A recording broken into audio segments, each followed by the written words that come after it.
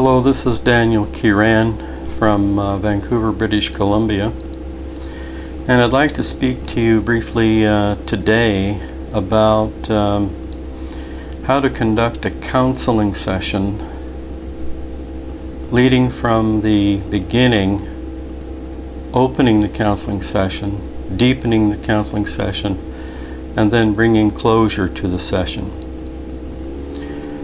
When a client comes in for a session and sits down, you can sometimes you can simply smile and they'll begin to talk, or you can be more focused in your opening statement by saying, what would you like to talk about today?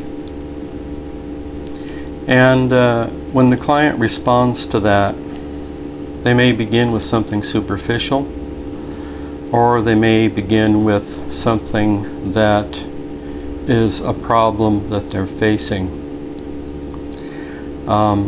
If they begin with a current difficulty or issue, so for example, a person says that they had a fight with their spouse today or yesterday,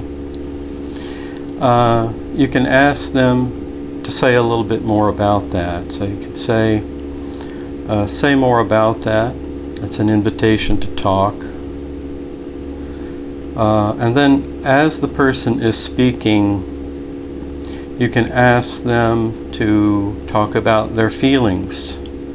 This helps them to become more aware of their emotions.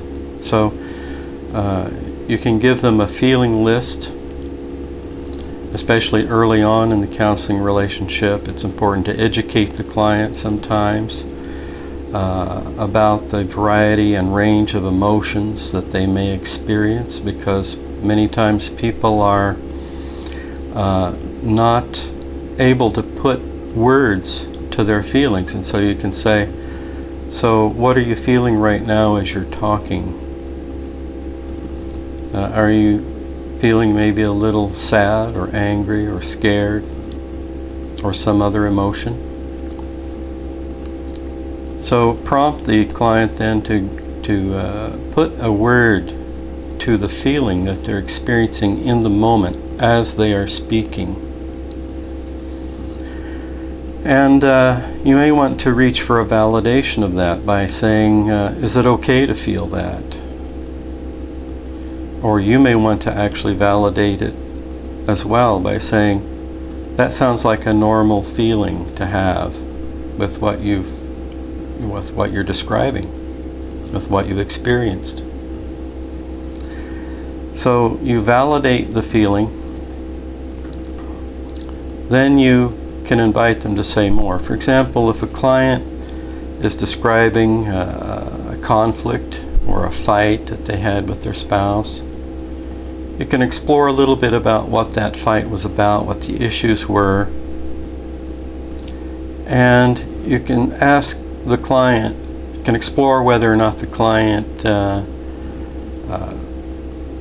was okay with the way they handled the conflict, whether they spoke up and asserted their issues, their feelings, their emotions, or whether they kept them inside and avoided addressing their issues. And so if a person says, I didn't really say anything, I didn't really express my feelings, I guess I kept my feelings inside and I kept it all to myself. And then you can say to the client, so I wonder if that's kind of a pattern for you, that when there is a problem or a conflict, that you keep your feelings inside, you keep them to yourself, and you don't speak up, or you avoid speaking up. So when the person acknowledges that, you can say, so who was the first important person in your life that you had a conflict with, or that you had an issue with, and you didn't speak up in that situation? So they may go back to childhood, for example, and that's part of the deepening process of the counseling session is to take the client from the present issue or problem that they're describing to an earlier time, and eventually to the earliest time that they experienced that situation, that kind of issue. And so you say then, talk a little bit more about that. That's an invitation to talk. This gives the client the opportunity to begin to explore and to vent perhaps unresolved feelings about an unresolved conflict from a much earlier period in his or her life.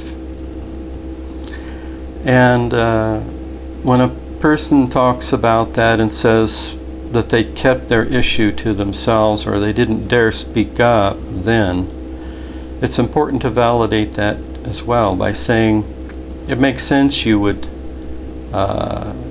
keep that inside because you were a child and perhaps it was a way of protecting yourself.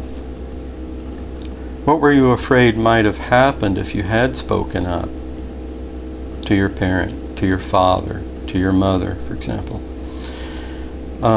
Then they might describe their fear of being punished. Maybe they might report an experience of abuse or an experience of withdrawal or abandonment.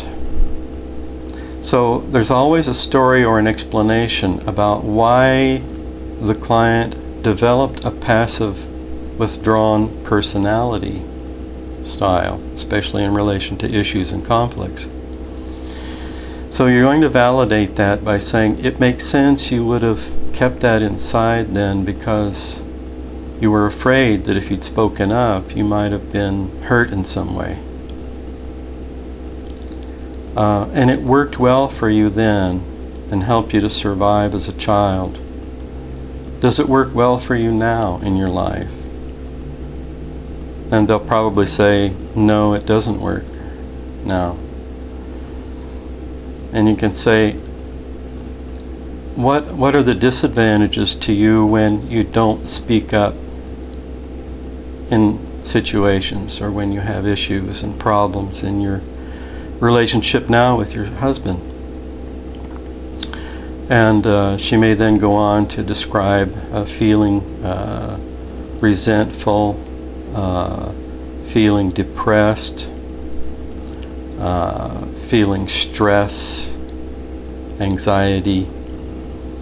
Because what happens to the client when they don't air their feelings and speak up about their issues is that they have to carry that around, and it contributes to their stress in their life. And it may come out in the form of depression or in the form of even physical complaints and things of that nature.